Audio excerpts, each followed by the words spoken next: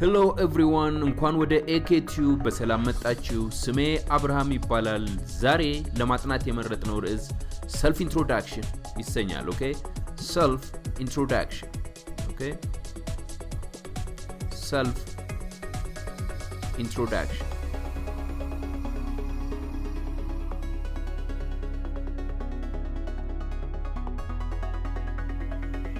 self introduction Okay, ምን ማለት ነው self introduction የሚለውን በደንብ አድርገን ለማየት እንሞክራለን። self introduction የሚለው የእንግሊዘኛ ቃል ምን ማለት ነው?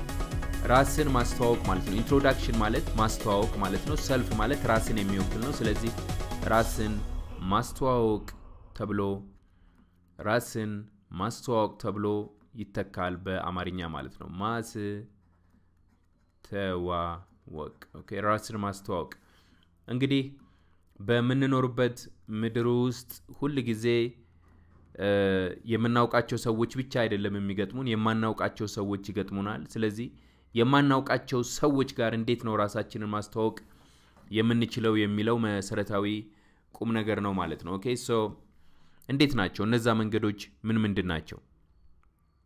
ኦኬ when introducing ourselves when introducing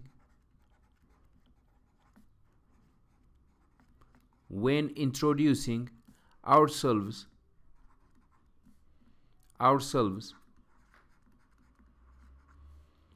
to another person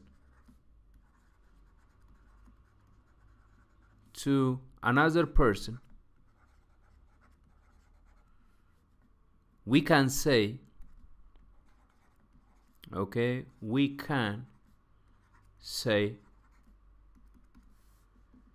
ምንድነው የሚለው when introducing ourselves to another person ራሳችንን ለሌላ ሰው ስናስተዋውቅ ምን ብለን ማስተዋወቅ እንችላለን ነው የሚለው። ኦኬ ለምሳሌ በባቡር ውስጥ እየሄዳችሁ ሊሆን ይችላል።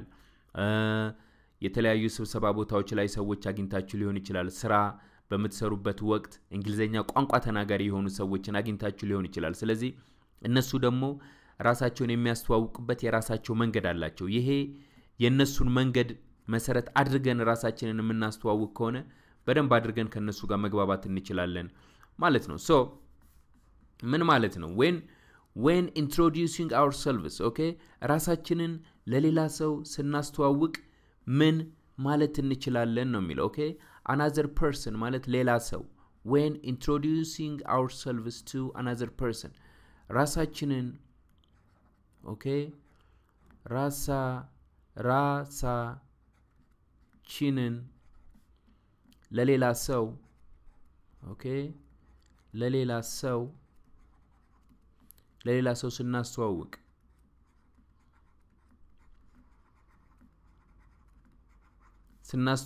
we can say ምን ማለት እንችላለን? ምን ማለት እንችላለን?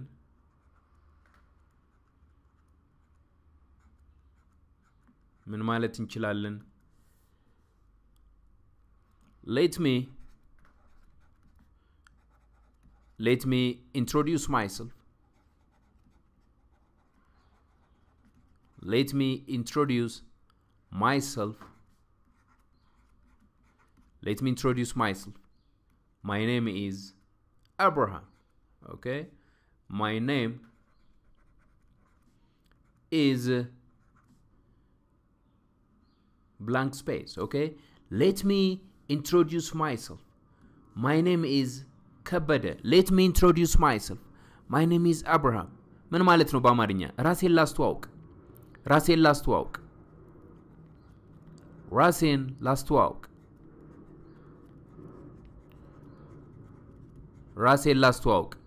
ስሜ አብርሃም ይባላል። ኦኬ let me introduce myself ማለት ራሴን ላስተዋውቅ። ኦኬ introduce ማስተዋውቅ ነው። myself ራስን የሚወክል ነው። so let me introduce myself. My name is Abraham. Okay ሌላ ሁለተኛ መንገድ ደግሞ አለ። the same thing let me introduce myself.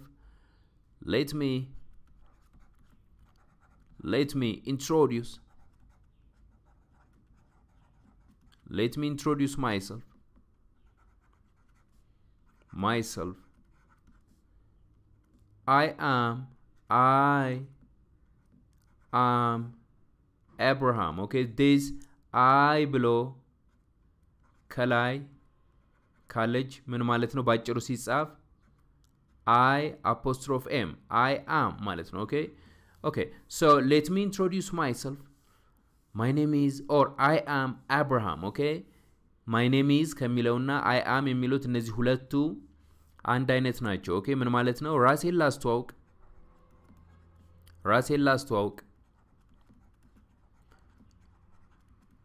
ላስተዋውቅ እኔ okay እኔ አብርሃም እባላለሁ ራሴን ላስተዋውቅ እኔ ሄለን እባላለሁ ራሴን ላስተዋውቅ እኔ ራዋ እባላለሁ okay እሺ ሌላ መንገድ ደግሞ አለ May I introduce myself? May I introduce myself? May I introduce myself? May I introduce myself? My name is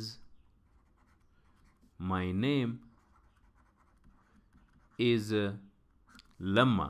May I introduce myself? My name is ከበደ okay so ራሴን ላስተዋውቅ መሰለኝ ማለት ነው ራሴን ላስተዋውቅ መሰለኝ ዝም ብለው ሲፋጠጡ ዝም እንዳይል ራሴን ላስተዋውቅ መሰለኝ okay ራሴን ላስተዋውቅ መሰለኝ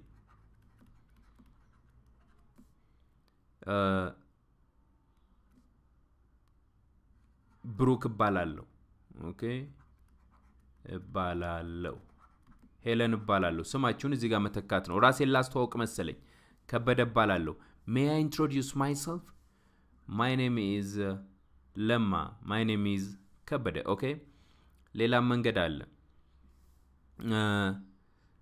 may I introduce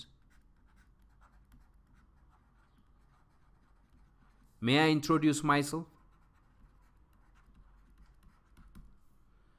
May I introduce myself? I am Abraham. I am Brooke, okay? I am Samuel. May I introduce myself? ራሴን ላስተዋውቅ መሰለኝ the same thing, okay? ራሴን ላስተዋውቅ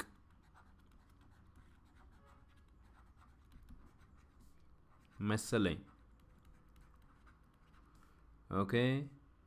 ብሩክ እባላለሁ አብርሃም እባላለሁ ማለት ነው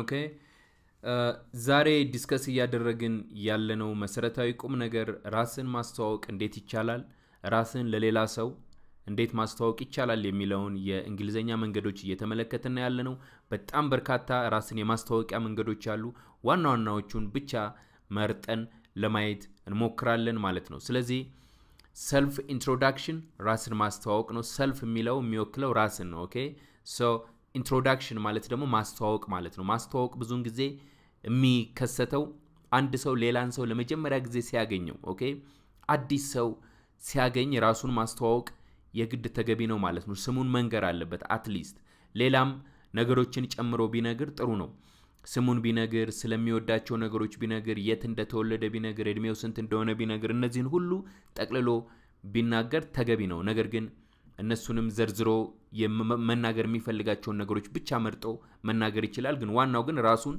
እንዴት ነው የሚያስተዋውቀው ራሱን እንዴት ነው ስሙን የሚናገረው የሚለውን ትኩረት አድርገን እየተመለከትን ነው ያለነው ማለት ነው so when introducing ourselves to another person we can say let me introduce myself my name is Abraham let me introduce myself I am Abraham okay የመጀመሪያው ይቺና ይቺ ተመሳሳይ ናቸው almost ግን ስም የምንነግርበት መንገድ ነው የሚለየው እዚህ ጋር my name is አልኩኝ እዚህ ጋር I am አልኩኝ okay may I introduce myself my name is Abraham may I introduce myself okay question mark may I introduce myself I am Samuel I am Abraham ማለት እንችላለን ማለት ነው እስቲ ወደሚቀጥለው ቦርድ እንሸጋገርና ደግሞ የተረፉትን ለመመልከት ጥረት እናድርግ እሺ by the way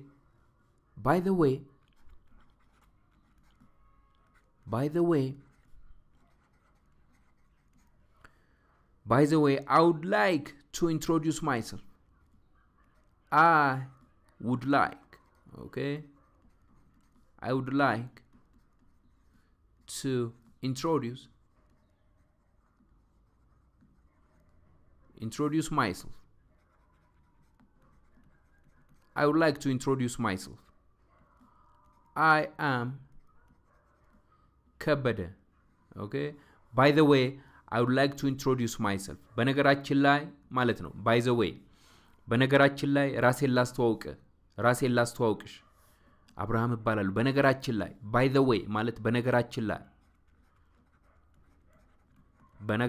ላይ ራሴን ላስተዋውቅ መሰለኝ. ራሴን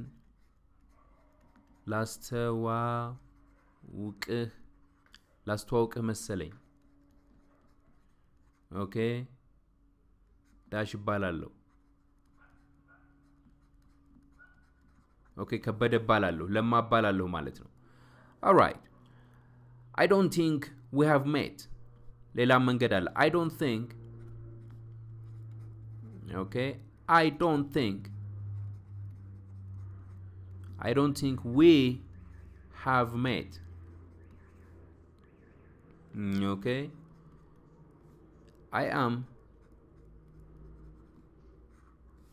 I don't think we have met. ከዚህ በፊት የምንተዋወቅ አይመስለኝም. I don't think we have met ምን ማለት ነው? ያጠቃላይ አረፍተ ነገሩ ከዚህ በፊት የምንተዋወቅ አይመስለኝም.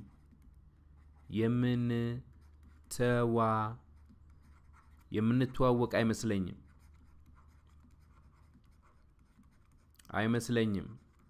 I don't think we have met. ከዚህ በፊት የምንተዋወቅ አይመስለኝም. ዳሽ እባላለሁ. ኦኬ ዳሽ እባላለሁ. I don't think we have met.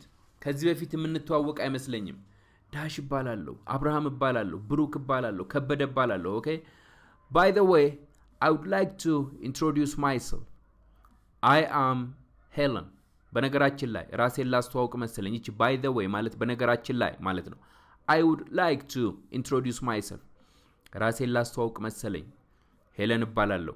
I don't think we have met. I am ከበደ. ኦኬ ሌላው informally we can also say informally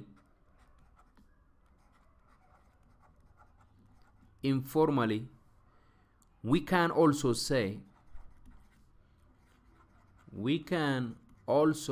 say ምን ማለት ነው? informally ይሄንን ልዩነቱን ማወቅ ያስፈልጋል. ፎርማል እና ኢንፎርማል የሚባሉ ሁለት መንገዶች አሉ. ፎርማል ማለት መደበኛ ማለት ነው.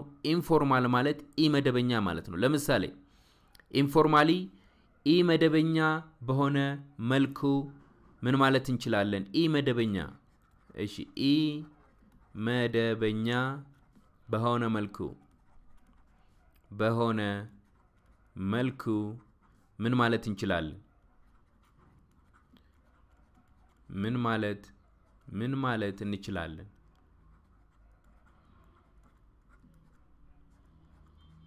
ኦኬ ፎርማል የሚለውና ኢንፎርማል የሚለው ግልጽ መሆን አለበት. ለምሳሌ ፎርማል ሲባል ከላይ ያልነው ከላይ የተመለከትናቸው የማስተዋወቂያ መንገዶች ፎርማሊ ራሳችንን እናስተዋውቅባቸው ናቸው. ለምሳሌ በእድሜ በጣም ከሚበልጠን ሰው ጋር ራሳችንን ስናስተዋውቅ let me introduce myself, my name is Abraham ማለት ይኖርብኛል. ለምን? ያ ፎርማል ስለሆነ መደበኛ ስለሆነ። ከኔ እድሜ እኩያ የሆነ ሰው ሲሆንስ እኩዮች ስንሆን usually ቀለል ባለ መልኩ ወይም ኢመደበኛ በሆነ መልኩ ራሳችንን ማስተዋወቅ ይኖርብናል.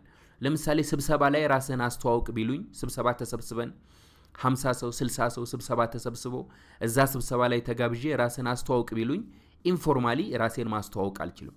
ፎርማሊ ነው ራስን ማስተዋወቅ ያለብኝ ማለት ነው. ለምሳሌ Hi. My name is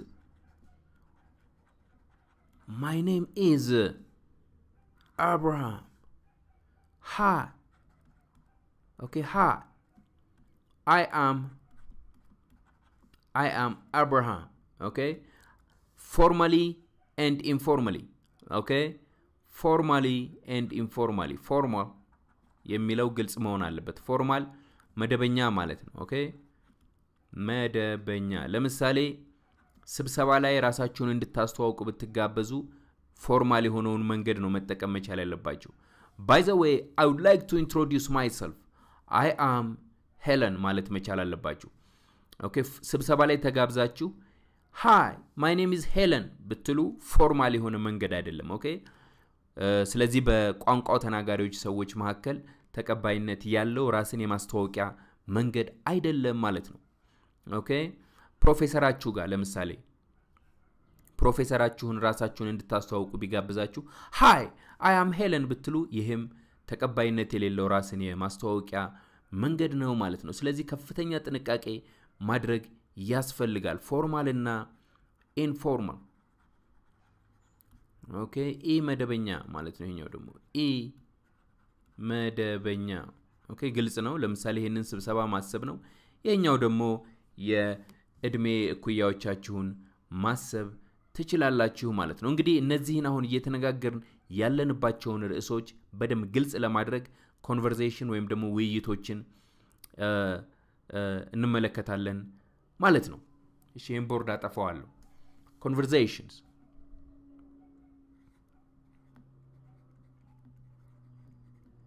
conversations okay? conversations ማለት ምን ማለት ነው? ውይይቶች ማለት ነው። ውይይቶች okay? conversations okay? conversations በኤና በቢ ኤ ራሱን ሊያስተዋውቅ ነው። ኦኬ? let me introduce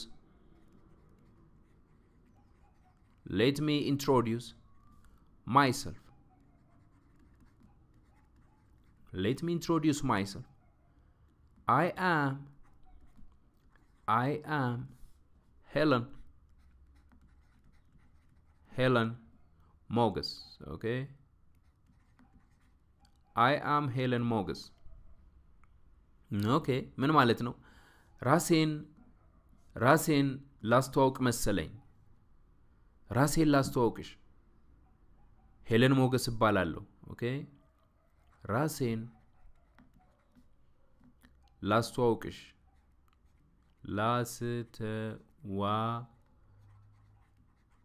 ላስተዋውቅሽ። ሄለን ሞገስ እባላለሁ። ኦኬ? እባላለሁ። ኦኬ? person B. How do you do?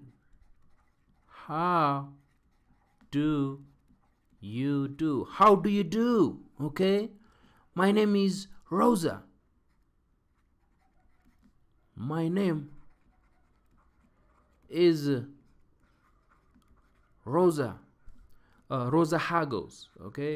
Hagos. የአባት ስምን መጨመር ጥሩ ነው። Okay? How do you do? My name is Rosa Hagos. How do you do? ማለት ምን ማለት ነው? እንደምነሽ። ሴት ከሆነች እንደምነሽ ማለት ነው። ወንድ ከሆነ ደግሞ እንደምነሽ። Okay? Rosa Hagos እባላለሁ። Rosa Hagos እባላለሁ። Okay? እባላለሁ። Rosa Hagos እባላለሁ። Okay? Let me introduce myself. I am Helen Mogus. ራሴን ላስተዋውቅሽ። ሄለን ሞገስ እባላለሁ። Okay? How do you do? ምን ማለት ነው? እንደምነሽ። Okay? My name is Rosa Hagos እባላለሁ። እሺ ይሄኛው ፎርማሊ ነው። Okay? እሺ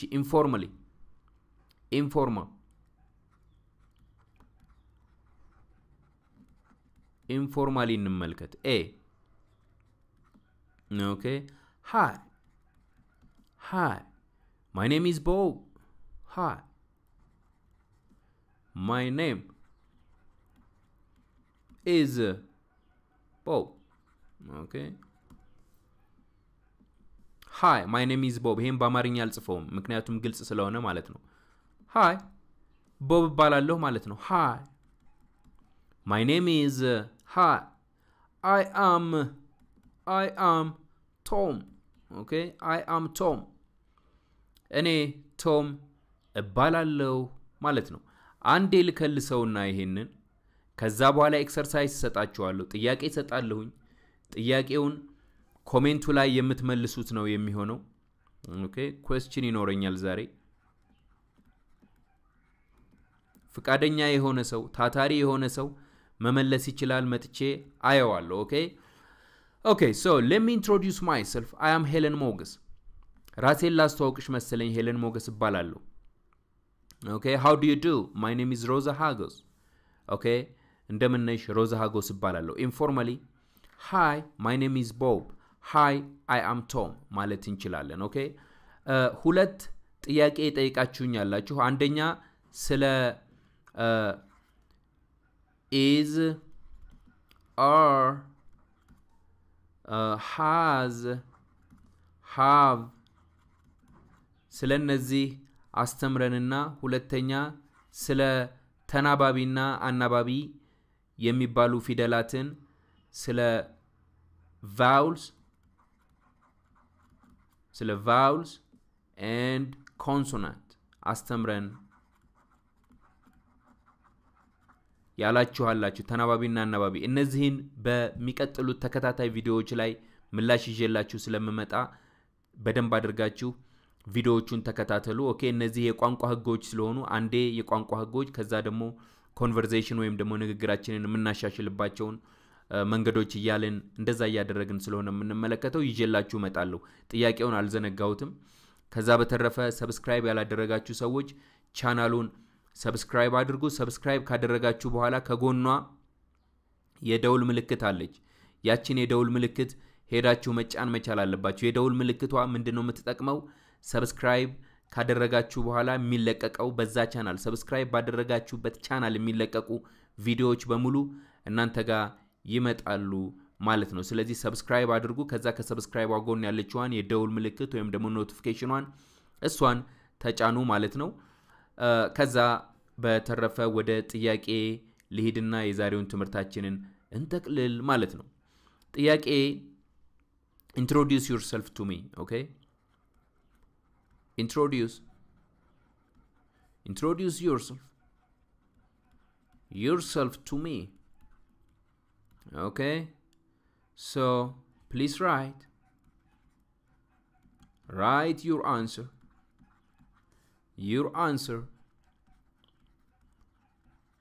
in the comment section below okay in the comment section below okay comment section ላይ ሄዳችሁ ራሳችሁን አስተዋውቁ ምን ልትሉ ትችላላችሁ let me introduce myself የራሳችሁን ስም መጻፍ ትችላላችሁ ከፈለጋችሁም ደግሞ የፈጠራ ሰው ስም መጻፍ ትችላላችሁ የራሳችሁን ስም ስትፈጥሩ ተጽዕኖ የማይፈጥርባችሁ ከሆነ ብትጽፉ ደስ ይለኛል ዋናው ግን እንዴት ነው ራሳችሁን ማስተዋወቅ ይችላችኋል የሚለውን ማወቅ ስለምፈልግ እስቲ ኢንትሮዲዩስ አድርጉ ራሳችሁን ለኔ እኔ ኮሜንቱ ላይ ሄጄ አነባዋለሁ ከፈለጋችሁ ተጨማሪ ነገሮችን መጻፍ ትችላላችሁ ስለምትወዱት ስለማትወዱት ነገሮች ኦኬ ራሳችሁን ስታስተዋውቁ እስቲ እኔ ደግሞ በዚህ መልኩ ሰፋሪ ራሴን ማስተዋወቅ ፈልጋለሁ የሚል ደግሞ ዘርዘር ያለ በዛ ያለ ራሱን አስተዋውቆ ሊጽፍ ይችላል መጥቼ አነባዋለሁ ማለት ነው ከዛ በተረፈ የዛሬ ትምህርታችን እዚህ ላይ ያበቃል ልክ ከዚህ በፊት እንደምትመለከቱት ያችን ላይክ በተን ሄዳችሁ ላይክ አድርጉ እንዲሁም ደግሞ የተለያዩ የሶሻል ሚዲያዎችን በመጠቀም ለሌሎች እንዲደርስ ሼር አድርጉ ከዛ በተረፈ በሚቀጥለው ትምህርት እስከምንገናኝ ድረስ እግዚአብሔር እንዲፈቅድልን ጠይቃለን መልካም ቀን መልካም ምሽት መልካም ማለዳ በተለያየ የቀን ክፍልፋይ ውስጥ ያላችሁ ሰዎች ተመኘሁላችሁ እኔ አብሬያችሁ የቆየሁት አብርሃም እባላለሁ በሚቀጥለው እስከምንገናኝ ድረስ ቻው